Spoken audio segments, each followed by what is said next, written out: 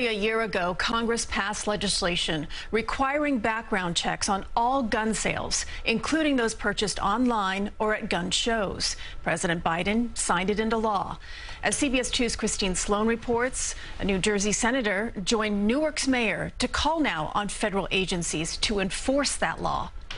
The Texas shopping mall mass shooting and the senseless murders of an 8-year-old boy and 27-year-old man at a Newark gathering once again putting the spotlight on gun violence. This Newark resident says he's had enough. Only thing I hear is gunshots, that's all.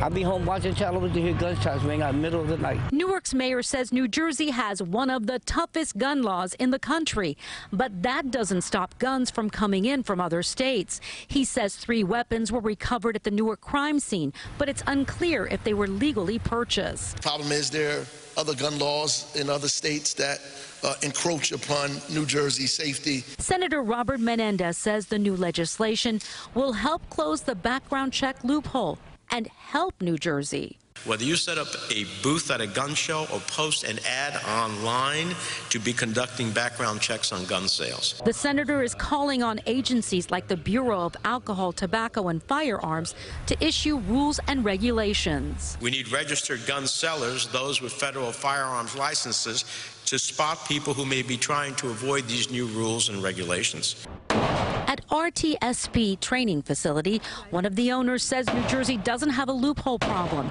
He says anyone who wants to purchase a handgun has to go through several layers of checks. You get a firearms identification card, you have to get a handgun permit, and then we do a final background check at the point of sale. So there really are no loopholes in New Jersey. The illegal guns are the problem, okay? There's no way in the world we can control what happens on the street. As for the ATF, it'll take the agency several weeks to review the new law and come up with a plan to enforce it across the nation.